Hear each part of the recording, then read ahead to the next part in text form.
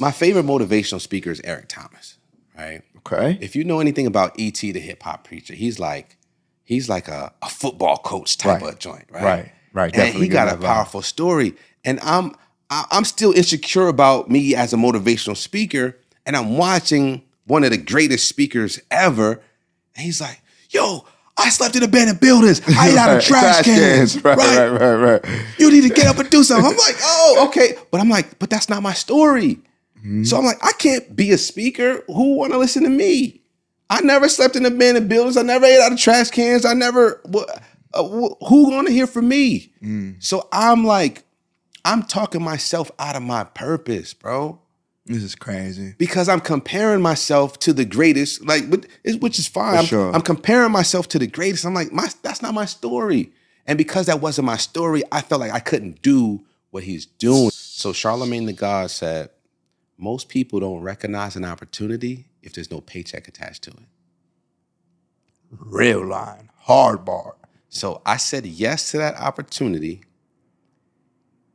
He got me introduced to the principal, Jamal Bowman. Salute to you. Jamal Bowman sponsored my vendor's license, meaning he put his name on the line for me. He vouched for me, right? Got me my vendor's license. Yo, bro, the first gig that I did after I got my vendor's license, for a 45-minute speech, they paid me $2,500. This was the same exact speech you was doing for free.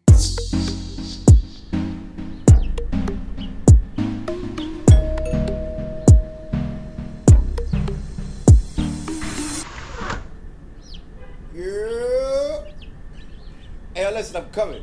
I'm coming right now. Come on in, y'all. Truly honored and blessed to spend and invest time with these guests. But most importantly, spend time and invest time with you too.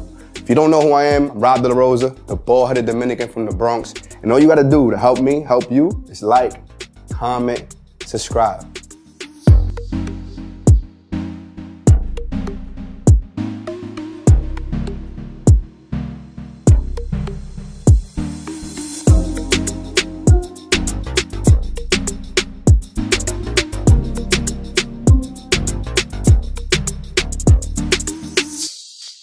Ladies and gentlemen, this one is special. I know I've said that before, but it's at a different magnitude because I met this man for the first time a couple months ago. Yeah, a couple months, yeah. Months ago. If y'all remember my clip, I was in InvestFest. Someone stopped me real quick, asked me, yo, you from New York? I had my man Milk, shout out to Milk.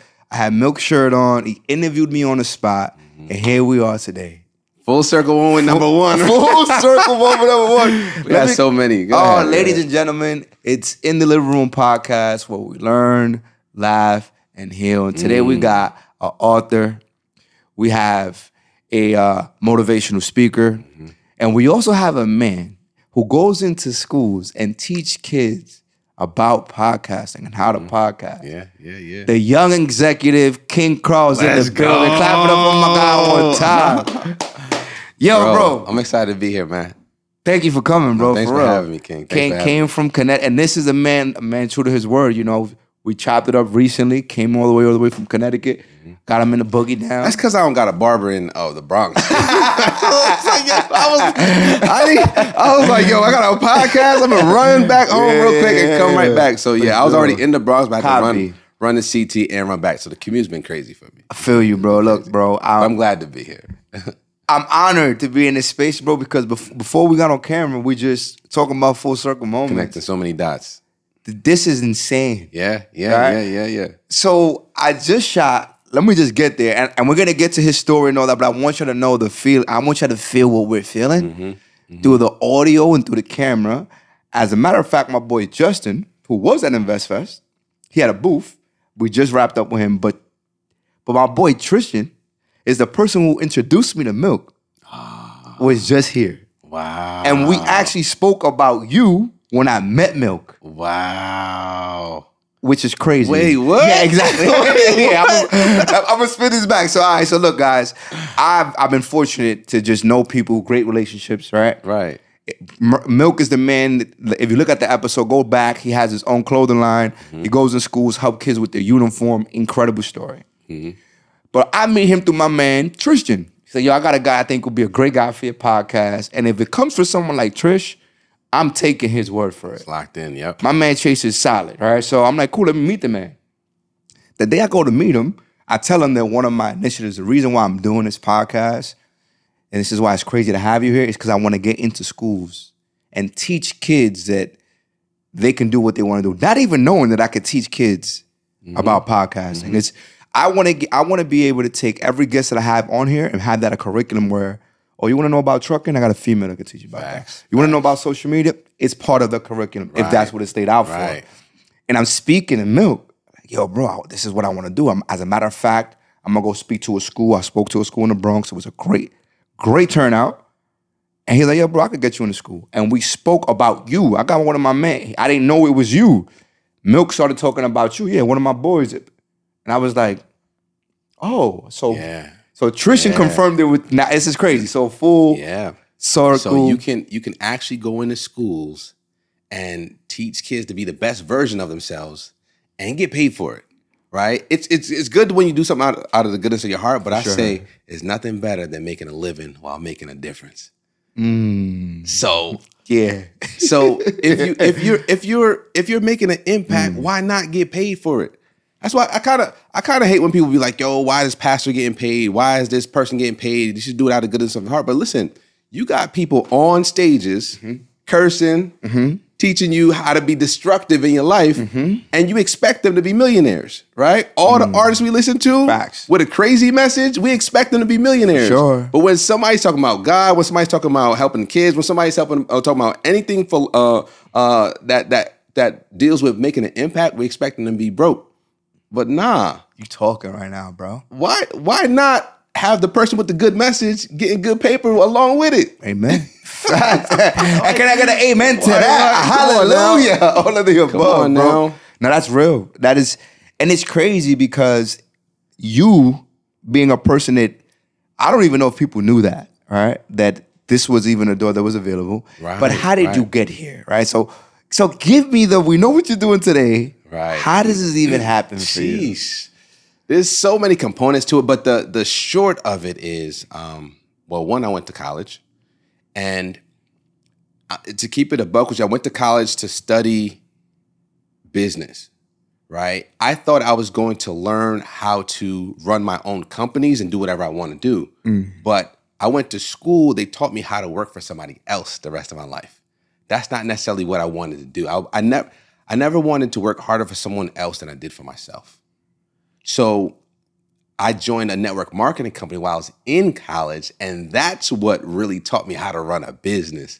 So back then, anyone who knew me back then knew I joined Prepaid Legal, now known as Legal Shield. I joined that company, and it taught me everything, bro.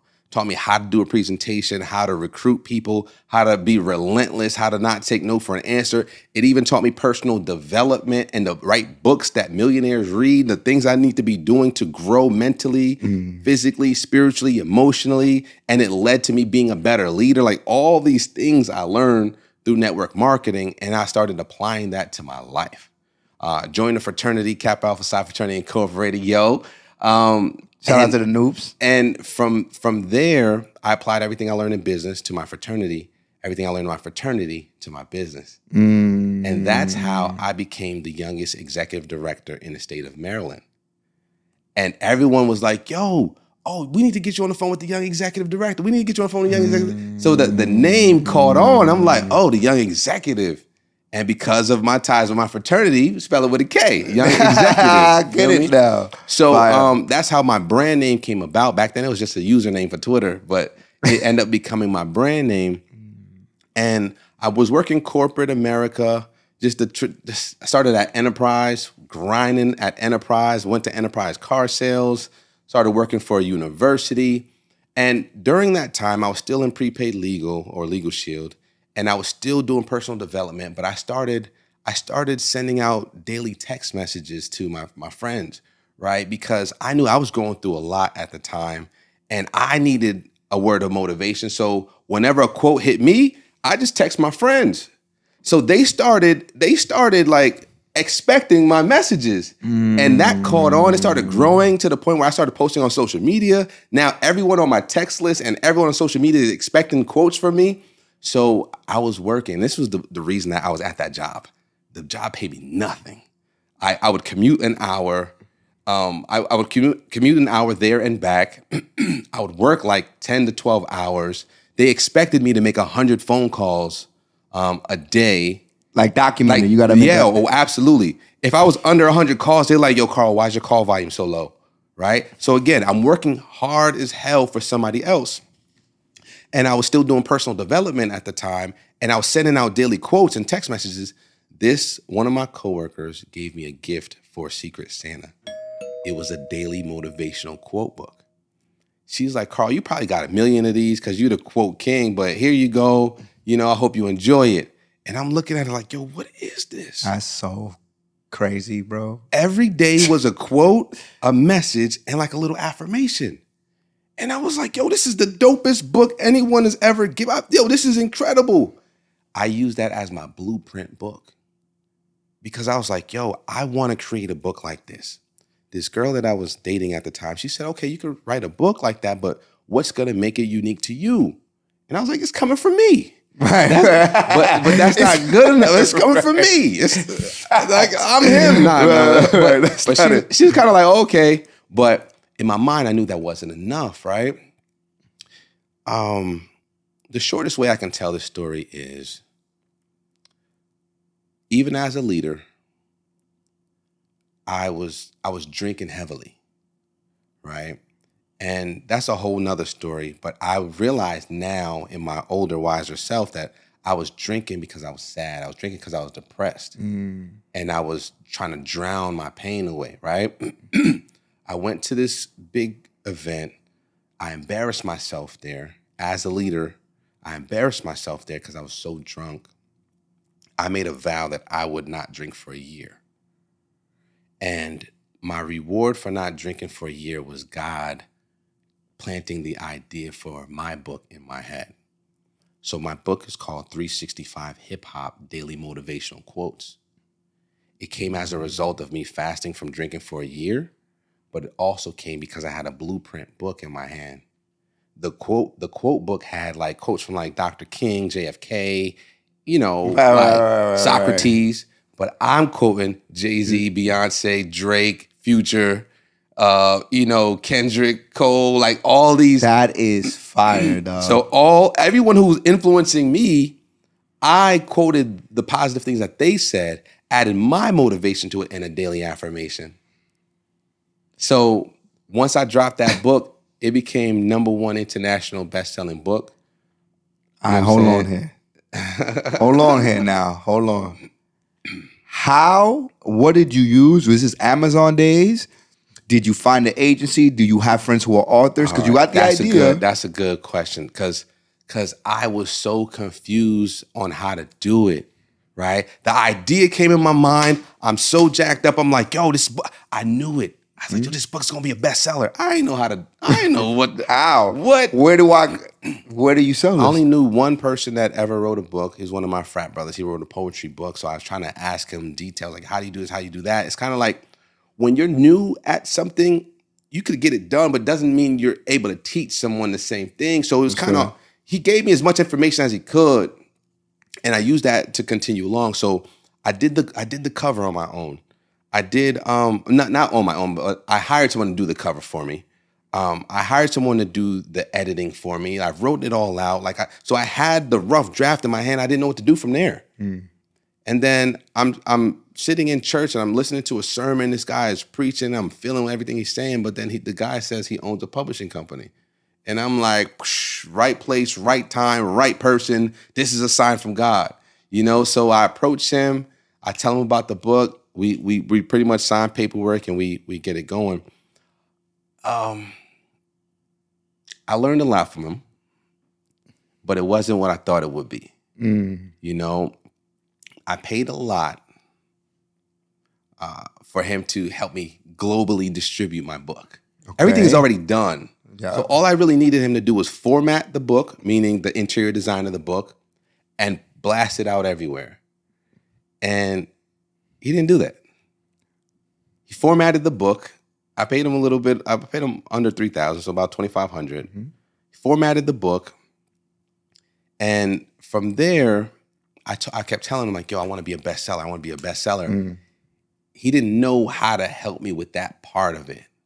So I found someone that helped me with that part of it.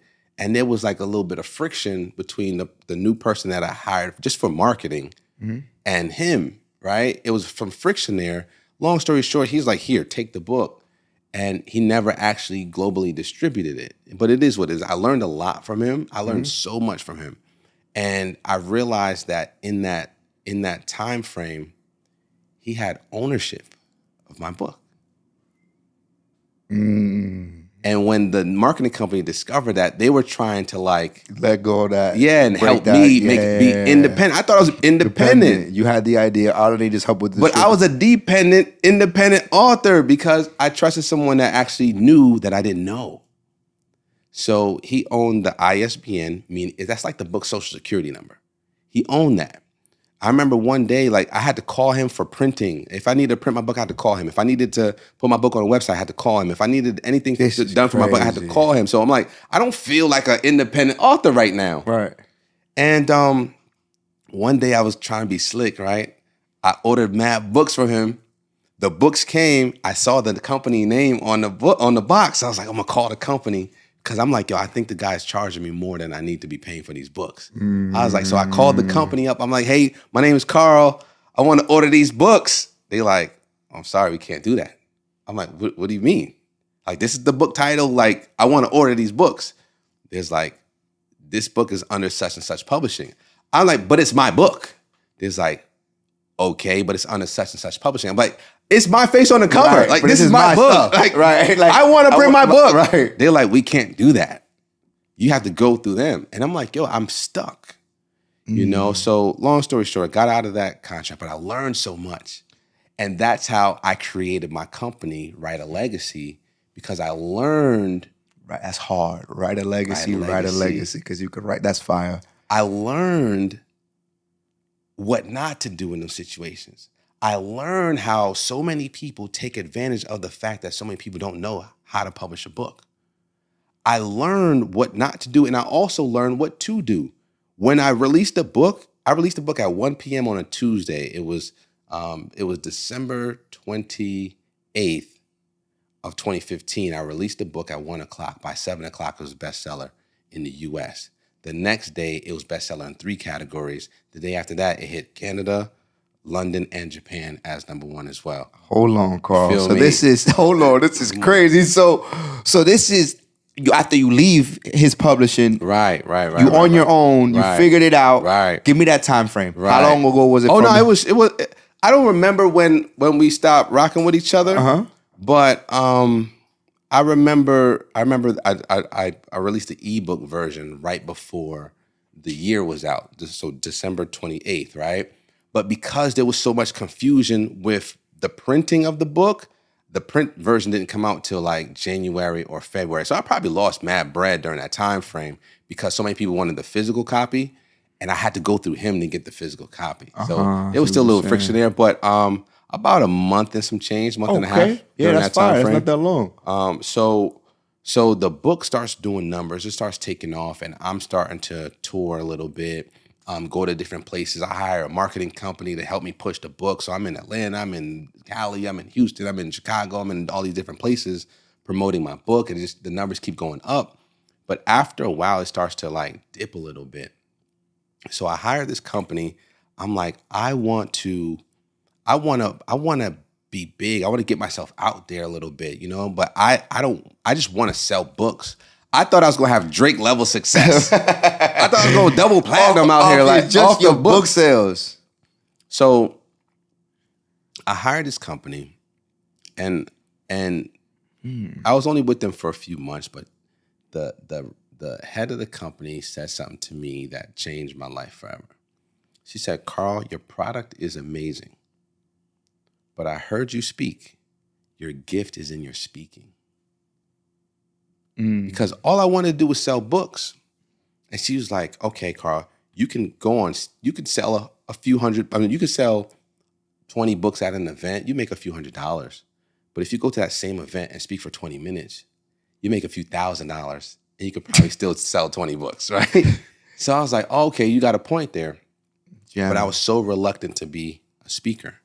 I didn't want to speak. Why? There was so much pressure in that title.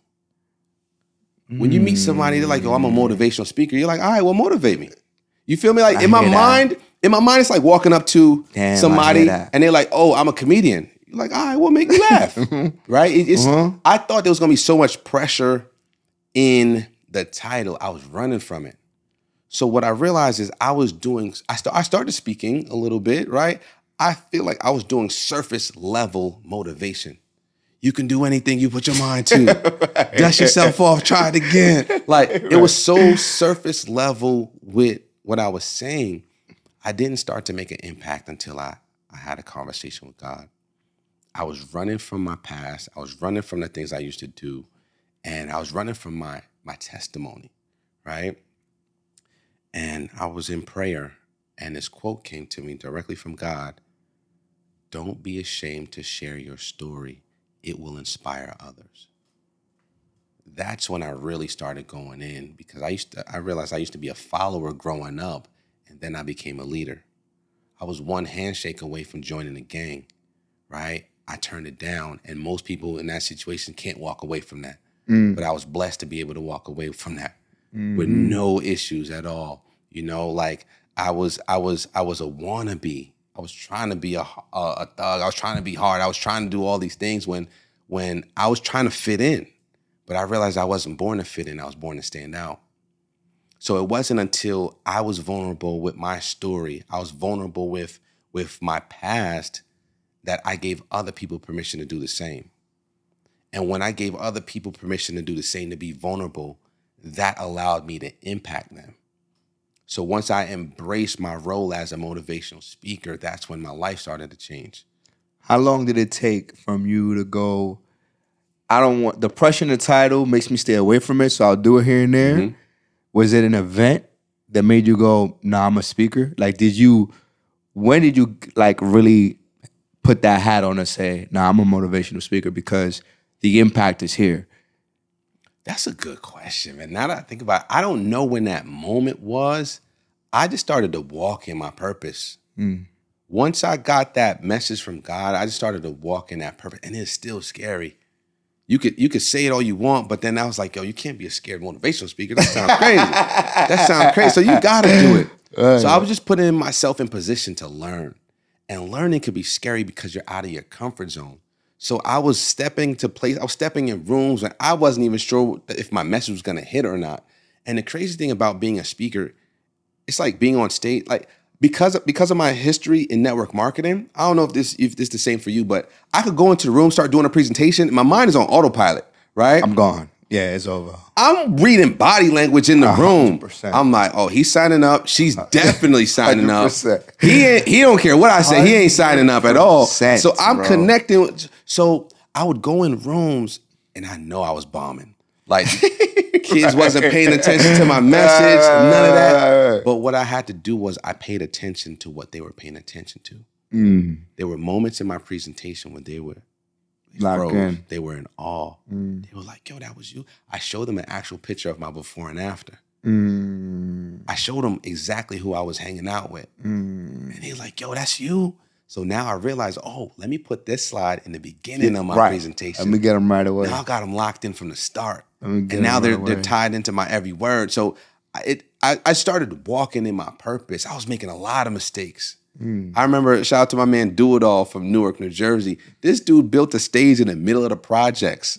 He was like, go ahead, motivate them. Yo, bro, I ain't gonna hold you. No, anything for the hood. Yeah. That was the toughest crowd I've ever experienced in my life, bro. Damn, I was the only speaker not from the Newark, New Jersey, not from the bricks, right? You put up a stage in the middle of the projects. I'm the only speaker not from that hood, and I was bombing, bro. To my standards, I was terrible, bro. What time is he giving you? I had like 5-10 minutes, 5-10 minutes. I was doing terrible, bro. But I never let them see me sweat. In my mind, I was panicking, but my delivery was still solid. But I realized it's like coming with the written when everybody wanted a freestyle. So at that stage, I learned so much, right? You learn more from your mistakes. Jim Rohn once said, "You learn more from losing than you do by winning." Right? So I was bombing, but I paid attention to what they wasn't rocking with. The fact that I was doing like a keynote banquet style speech in the middle of the hood. They wasn't rocking with that. Who's this? Pack yo, whose man's is this? Pack them up. Facts. Like, you can't do a keynote banquet style speech in the middle of the hood. They're not gonna feel you. Okay. So in that, even though I was spitting real stuff, it wasn't authentic. So I'm learning this as I'm going. But as I'm going, I'm growing. So most people are too afraid of the growing pains to continue. They quit in the middle of the pain. But I was like, nah, I'm gonna push through because this is my purpose. This is what I'm destined to do. So I gotta get better at this. I got a message. I got an impact. I'm gonna reach somebody. So if I'm not good today, I'm gonna learn how to be better. So I just kept learning and learning and learning. And then it got to the point where I'm in schools every day. People are calling me. I'm doing big shows, like 2,000 kids, 400, 500, whatever the case may be. My show, my youth empowerment show is growing. I started the show because I wasn't getting motivational gigs. So I created my own program, right? So I'm doing all these things, starting to make an impact. I'm booking show after show after show. Then COVID hit. Once COVID hit, so during that time frame, I wasn't getting paid at first. This is important. I wasn't getting paid at first when I was doing the speaking gigs, right? So you're just for clarification, your speaking gigs is catered to schools. I was catering to the youth because again, it was imposter syndrome, right? It was like, my favorite motivational speaker is Eric Thomas, right? Okay. If you know anything about E.T. the hip hop preacher, he's like a football coach type of joint, right? Right. And he got a powerful story. And I'm still insecure about me as a motivational speaker. And I'm watching one of the greatest speakers ever. And he's like, yo, I slept in abandoned buildings. I ate out of trash cans. Right.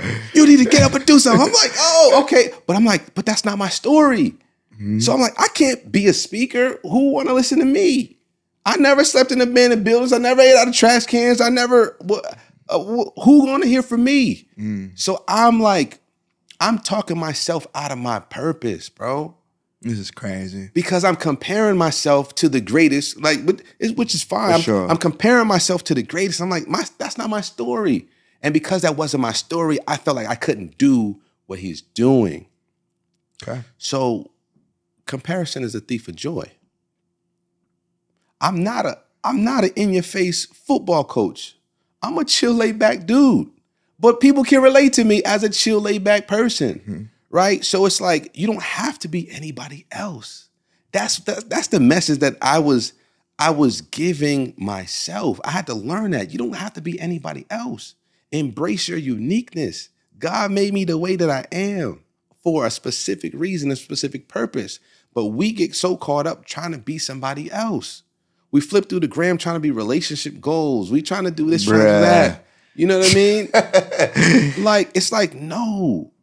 Walk in your purpose. Walk in your uniqueness. Embrace that. So once I started embracing that, that's when things started to change for me. So I was in schools because I was doing things for free. People started inviting me to career days.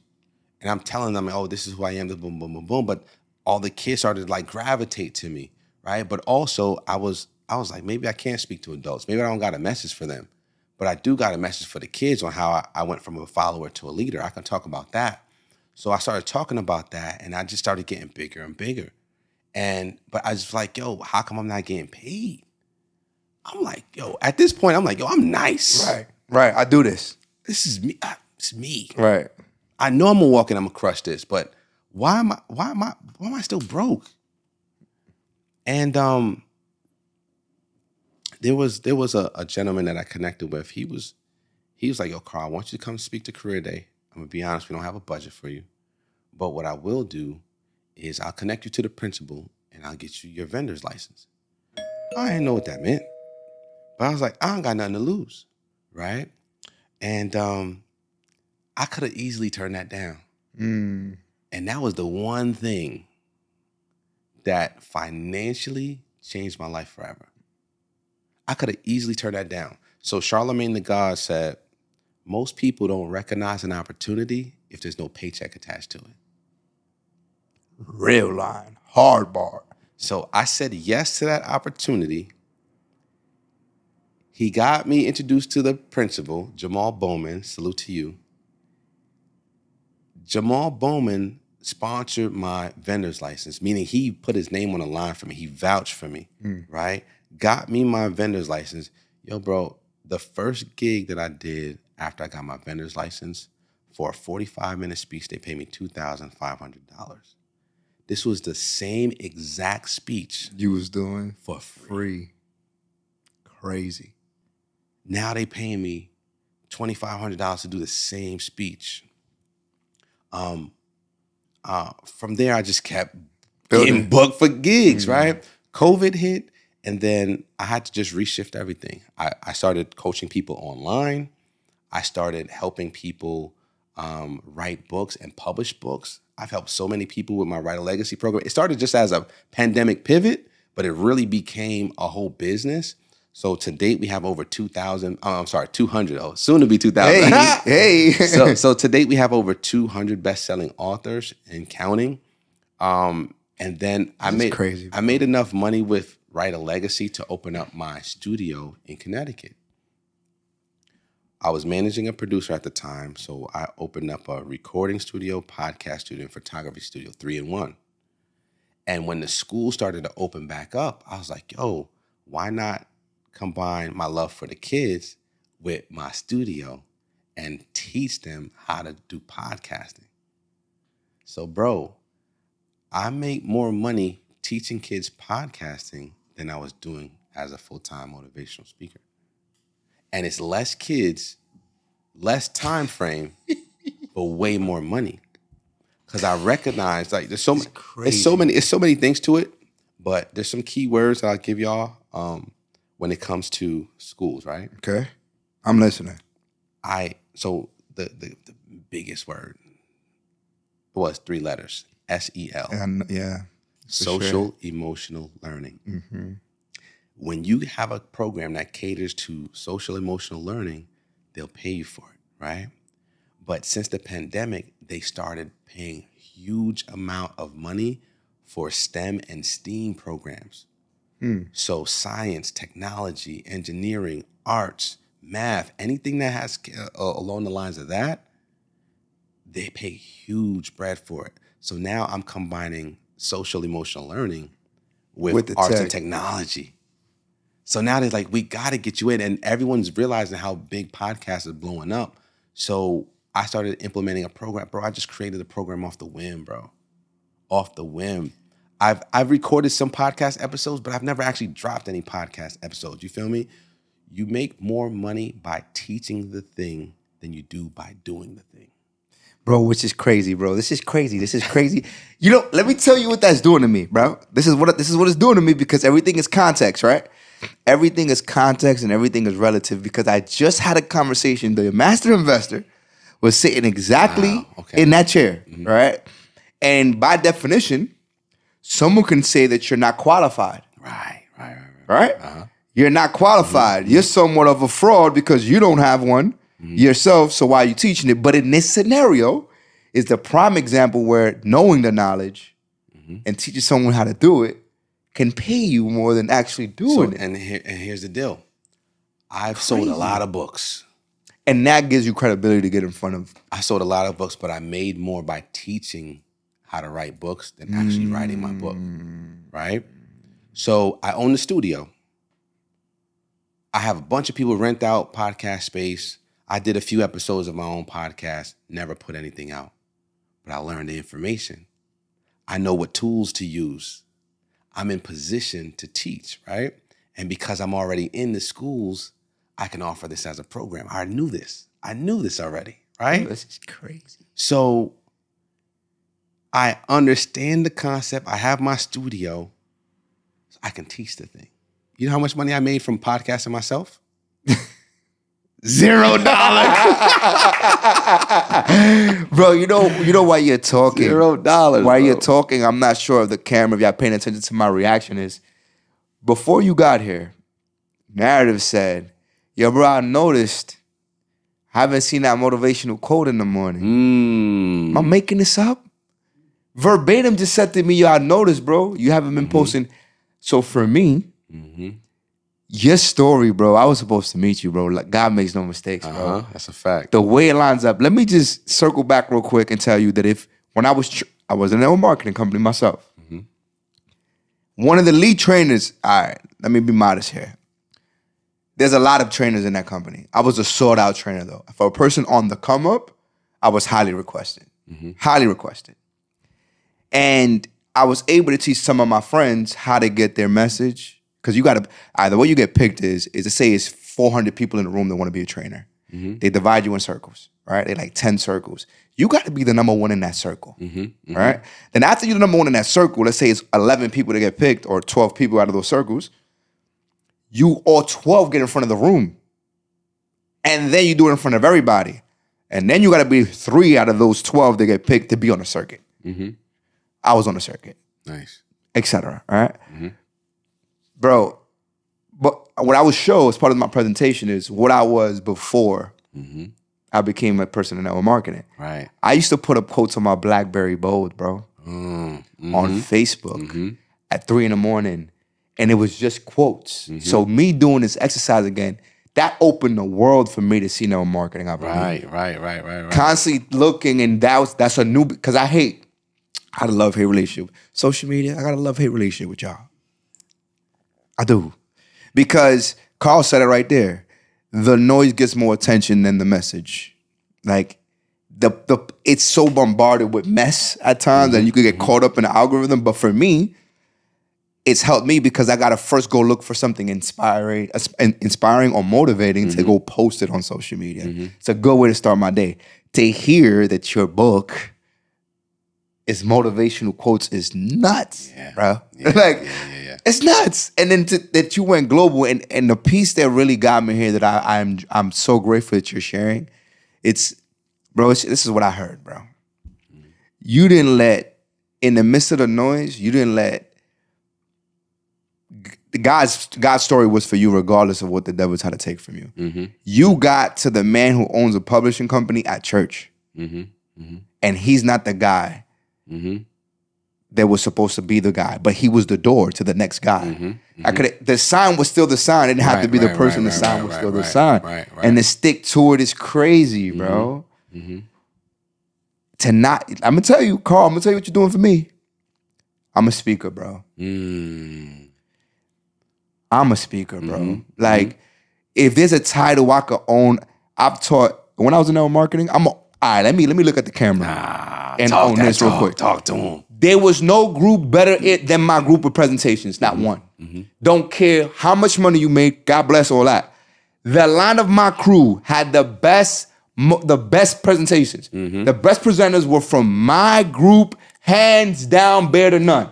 Don't care what y'all say. We grew the fastest. It was proven. It was documented.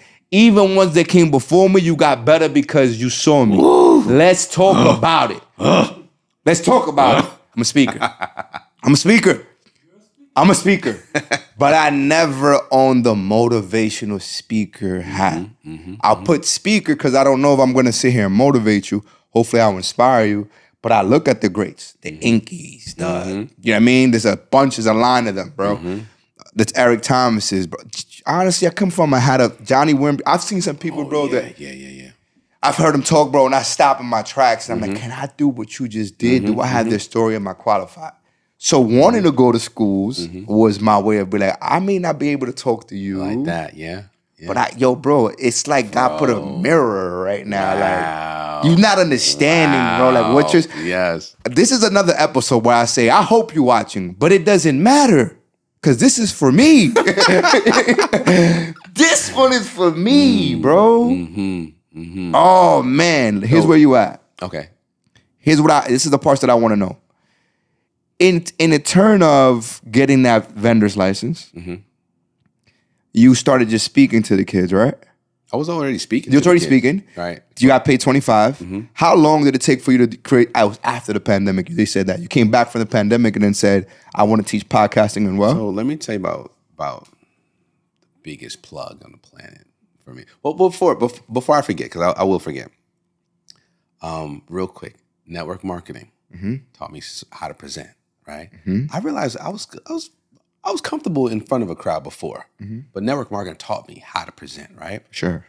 So when I started speaking in schools, I took the freaking slides. Right. From the marketing presentation. I made it my own. Yeah, that's it.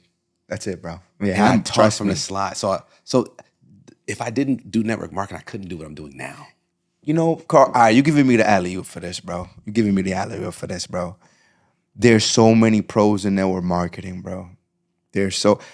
Carl caped at 100 here, bro, before we got started. He made no money in network marketing. $0.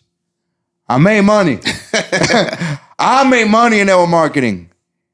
He's at where he's at today because of network marketing. I have a podcast today and relationships. The people you know is who I know is because of network marketing. Sometimes companies go bad because I heard this in network marketing. Companies rise and fall in leadership, but you can't take my experience. You know what I mean? Presentations, all that network marketing. This right here is a prime example of what you're supposed to learn you could apply in other places in the world. You know what I mean? Facts. There's some bad companies out there. Stay away. Run from them. But if you find a good one, plug in. Facts. So because I said the name, they're not a bad company. It's just that yo, bro. I get you. Bro. So that 2,500. Yep. I didn't make more than 3,000 for the year, 1 year. Listen to that. Right, so check this out. I did 1 year, bro. 1 year. I'm looking at my statement. It said like $3,100 for the year. For the year, bro. Damn. I had some months I made $1,500 or whatever, but then it all came back because people dropping or whatever.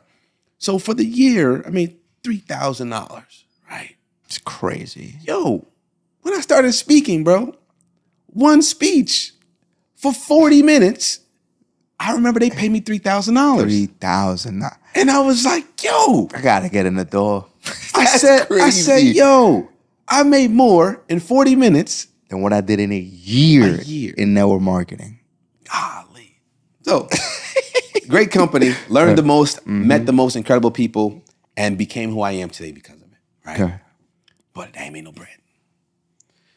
So, use the slides. Use the slides. Create your own slides. For sure. Deliver your message. That's how I started, right? Your question was the original question? It was about publishing or speak. Oh, okay. So let me tell you about the biggest plug. There we go. There you go. Jamal Bowman, my guy. He's now a congressman in New York, so he's no longer a principal. But he was my plug. He gave me my vendor's license, changed my life. Right. I followed up with him a few months later because we were doing a youth empowerment show at his school. He's like, yo, how's speaking in schools going? I said, it's all right. You know what I mean? Like, I'm getting some gigs here and there. Like, some people booking me. This dude was like, what's your email? I'm like, oh, it's my email right here. Boom, boom, boom. Boom, boom, boom. He's like, there you go. I'm like, what did he drop in my email? I checked my email. This dude gave me a list of every single principal in New York City. That is crazy, bro. The name, the school, the phone number, the email. Ever since I had that list, I've made no less than $100,000 a year. Bro, that is fire, dog. No less than 100,000. He gave you the black book, bro. Every single principal. How long were you speaking before he gave you this book?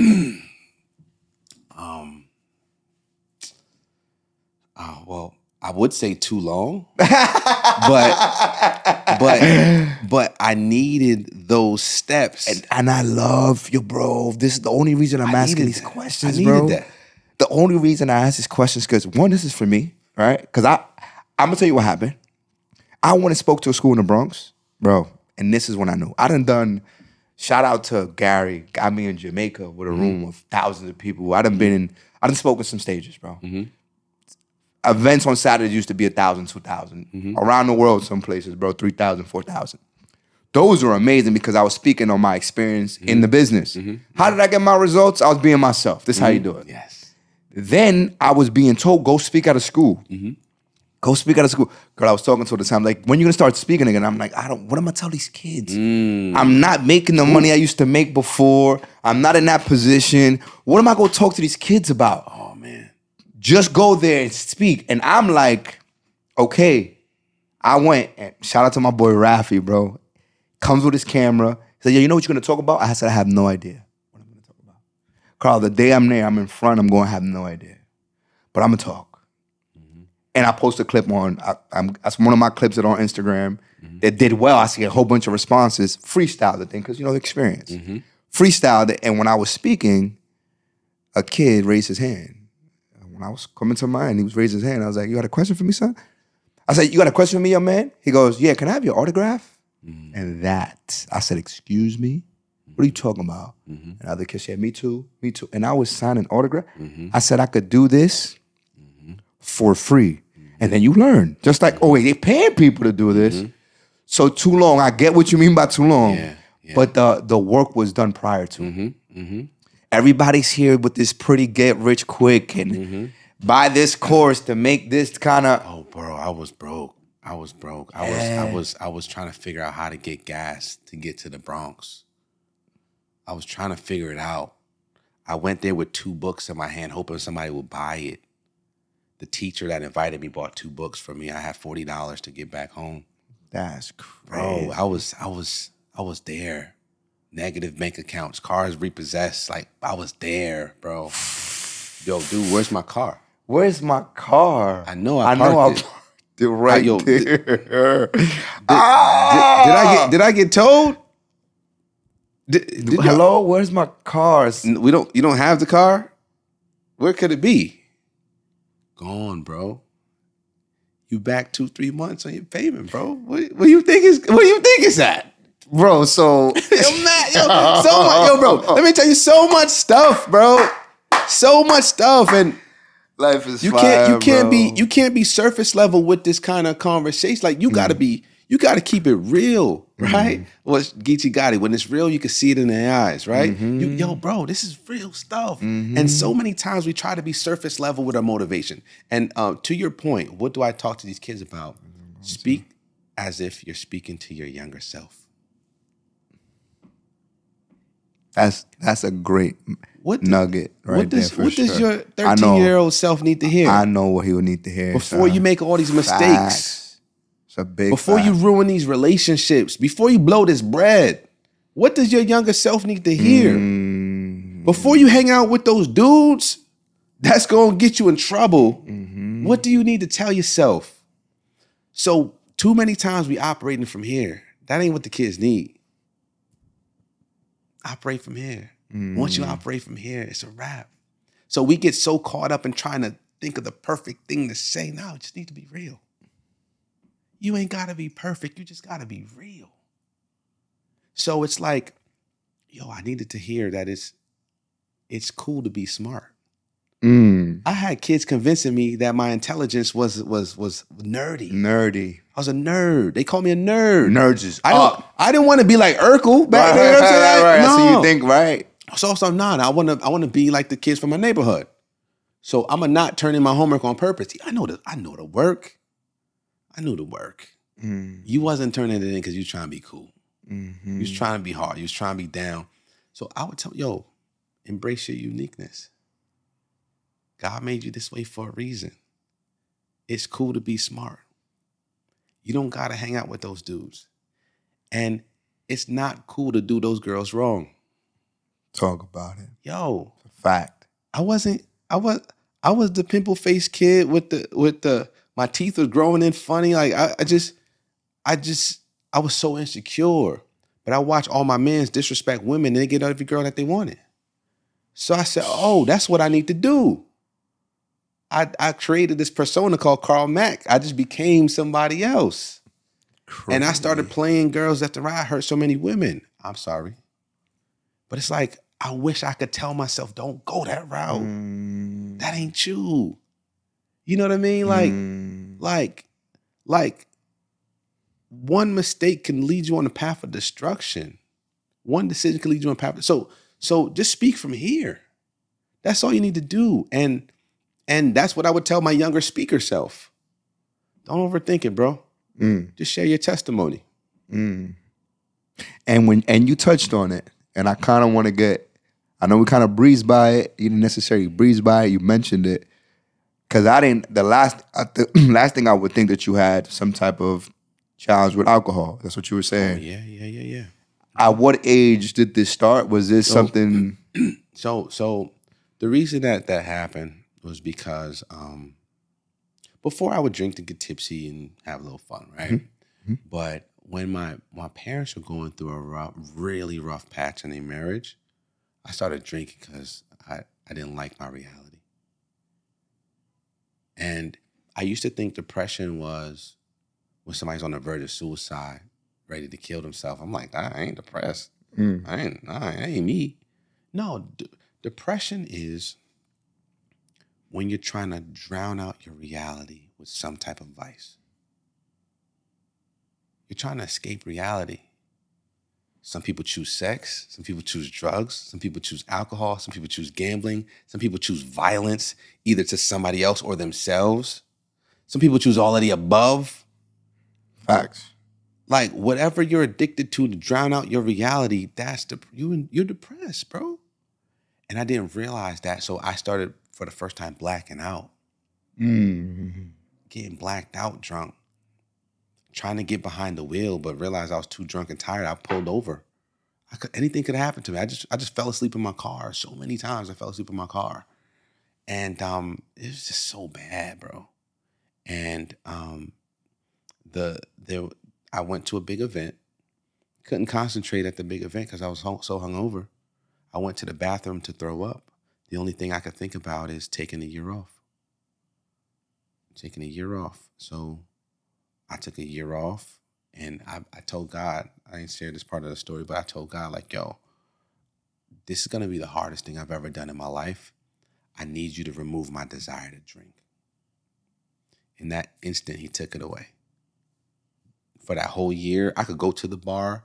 I could buy people drinks, and all that. Whatever. Give me water. I could go to the liquor store and, hey, let me get a ginger ale. Like, whatever. Like, I was good. No desire whatsoever. Because I feared the consequence. I feared what would happen if I broke that promise, so I didn't do it. But I told God, like, yo, I want to be executive director again. I was only executive director for like a couple months, but I wanted that title again. And 11 months in, I'm like, I don't know if you ever had them frustrated prayers. But I said, God, I ain't trying to doubt you right now. Right. But it's month 11, and it don't look like I'm hitting executive director. I did my part. Do your part. You got to figure this out. I'm telling God, yo, you need to figure this out. I did my part. So I'm not doubting you, but it don't look like it. So you got to figure this out. He ignored me. I ain't get no sign. I ain't get no message. I ain't get no confirmation. I ain't get nothing. I'm trying my hardest to get executive director. It's not happening. 2 weeks later, nothing.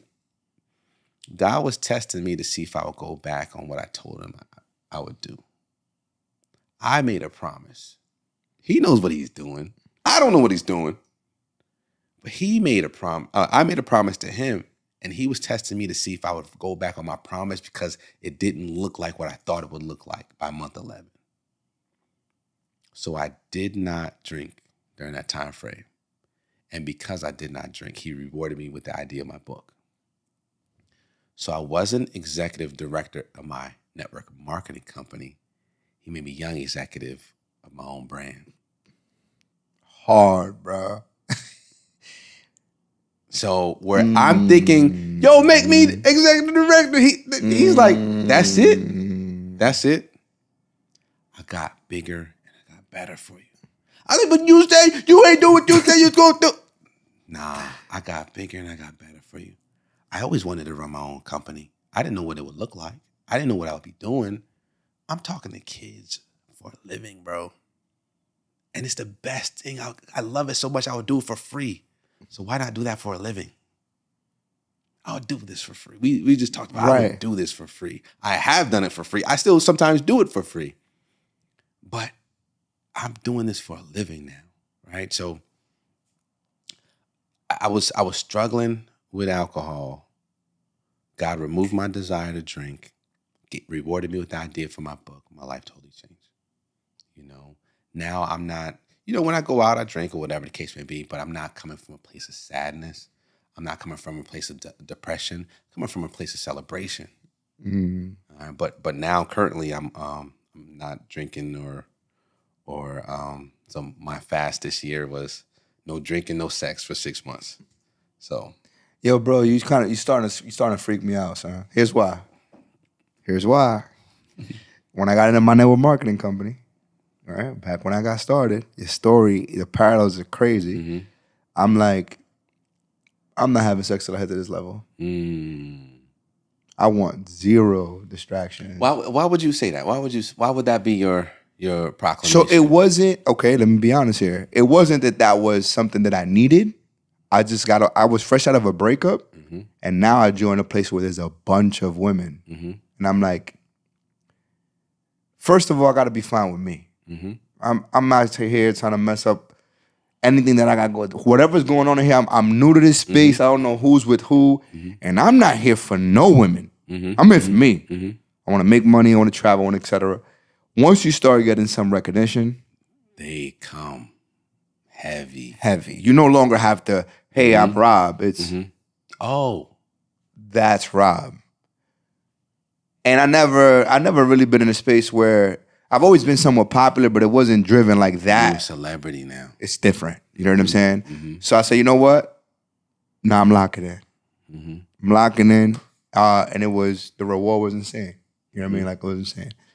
But to hear you say that, right? Like, to be at that space now. So why is that something for you now? So I would, so many reasons. I feel like God been like nudging me, like, you need to stop. You need to chill out. But you know me. I'm gonna chill out, but not yet. Let me just have. I enjoy this, guys. Let me just have this. Right. But I realized that I still need to do this too. All right. So I still need to read the story of King Solomon, and I still need to read the story of Samson in the Bible, right? Haven't done it yet, but I feel like there's a lot of parallels between me and those men, right? But there's certain people that God calls for specific missions. They can either accept it or they don't. There's consequences if you don't. There's sacrifices if you do. But the rewards are better than the sacrifice. And I feel like because I've always been like this charismatic, cool dude, I attract a lot of women. And I indulge in that. But that distracts me from business, right? Drinking also distracts me from business. So it's like, if I know this particular woman is not going to be my wife, you know, you've had situations where it's like, okay, you know what? This could be fun, but I don't see a future here. But the discipline, my highest self is supposed to be like, I can't entertain this. But my manly self, I guess you could say, is like, oh nah, I wanna go this route. I wanna have fun over here, and I'm gonna get back to this in a second. And I feel like a lot of times I'm going this way when this is the path that I'm supposed to be on. And it's like, oh, we got drinks and women over here? I bet. But it's here and I'm supposed to be here. Mm-hmm. Mm-hmm. So I realized that when I'm sober and not having sex, I see things a lot clearer. And it's crazy because some women that you would have a lot of fun with and you're sober and not having sex, they exit your life. And I'm like, dang, like, but I realized you just showed me that you weren't for me anyway, right? So the right woman for you or me or whoever is designed to help you with your purpose. So if you're not fully operating in your purpose, more than likely you're going to pick the wrong person. Because the woman that's designed specifically for you is going to help you along your path in your journey, as you are going to help her. You help mate. That's your help mate. So if you're not doing what you're supposed to be doing, anybody that comes along, it's going to be a distraction. So I need to be fully operating in my purpose in order to attract the right helpmate. So if I ain't on my job, what can I expect? Yeah, women are great encouragers and they want to help you do your thing, but yo, you're not walking in your purpose, bro. You shouldn't even be dating. Shouldn't even be dating. Yo, Carl. The young executive, bro. Listen, I'm gonna give y'all a message behind how this came about. Okay. Oh, we didn't even talk about that. That's what I'm saying. Like we gotta get there because I want y'all. This is a moment for me. If you're watching this, I thank you so much. You know, I'm probably gonna have a video at the beginning to tell you to like, comment, subscribe, share this stuff. You know, stuff that everyone on these platforms says. But hear me out. What this is doing for me.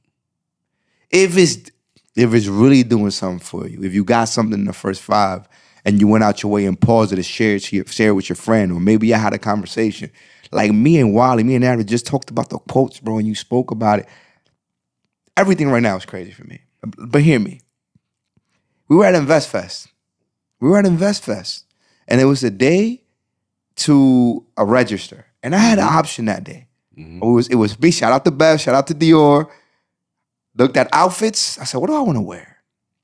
Do I want to wear this? Or I want to wear this? I said, you know what? I'm going to rock my man Milk's joint. I'm going to rock my man Milk because I'm at the event and might as well rock my man's brand. Mm-hmm. And that day is where I walk by Carl and he's like, yo, you from New York? You know Kirk? I'm like, yeah, this is my man. And I was interviewed. If you looked at my page, I'm going to resurface that content for sure. I was interviewed by the young executive, right? And here's what I will say.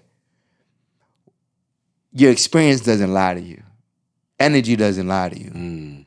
I was telling this to Carl, and there's no offense to anybody because I respect everybody's grind, hustle, purpose, anyone trying to find their way, right, to better their craft. There's people that will go to events, pop up, and you see it on Instagram a lot too, where people are there. I love those who have questions that are going to get something out of people opposed to, so what's your body count? Those, so it kind of, when I kind of see this, I don't know where it's gonna go, right? I'm at the biggest event that you must be at. Shout out to Earn Your Leisure, huge event, and boom, I see the gentleman set up with his whole. He got a camera set up. Oh, this is fire, cool. Let's do a video. I'm gonna interview you. Oh, bet interviewed me and Chris, and instantly I was like, this ain't the average person, though. Thank you, bro. He's not average. The way he interviewed me, what he said, how you got it to me, took my email down, the whole package, bro. The questioning, how you did it, how you got it to me, was like, who is this dude? And then once I knew that you knew Milk, I was like, I met him for a reason. To circle back now, bro, and have this conversation. Beyond grateful, bro. And I shared this with you real briefly. I shared it to everybody. Yo, I was out of my comfort zone I was out of my element. You know, I like stretching myself, but then again, it's like it's uncomfortable, right? So I'm at InvestFest. I just get there. I just finished registering. I knew I was going to bring my camera because you just never know who you're going to meet. But I was like, I don't know who to talk to. I'm like, there's mad people walking by. I recognize that person from Instagram. I don't say nothing. I'm on mute. And I'm just like, you know, because I'm not, I've done a bunch of podcasts. I've done a bunch of interviews. I've done a bunch of hosting. But I don't normally go to events to do that. So I was like, okay, when I go to like celebrity basketball games, I bring little kids with me, let them do the interviews, let them shine. Or I bring a pretty woman, an attractive woman, and let her do the interviews, right? I'm usually behind the scenes. So I'm like, man, I don't really know who to talk to. I don't really know what to say to anybody. And then you walk by with my man's brand on. I was like, yo, bro, you don't say nothing now. How crazy is You don't this, say bro? nothing now. Like, this is the easiest person you could talk to. Right. It's not like, you know, soon it will be as big as Nike. Right. But it's like making it look cool. It's a very specific brand. Sure. You know, Carl, you know him. Right. That's your man. Right. So when I saw you, I had to stop you. Right. And again, like you said, everything happens for reasons. All God. If that never happened, if you never wore that shirt, Right. I would have never spoke to you. It's a fact, bro. I would have never spoken to you, bro. Because there was mad people registering, Mad people bro. registering. Yo, I think this is a prime example, man. You know, and this show here, you're gonna get something. You're gonna learn.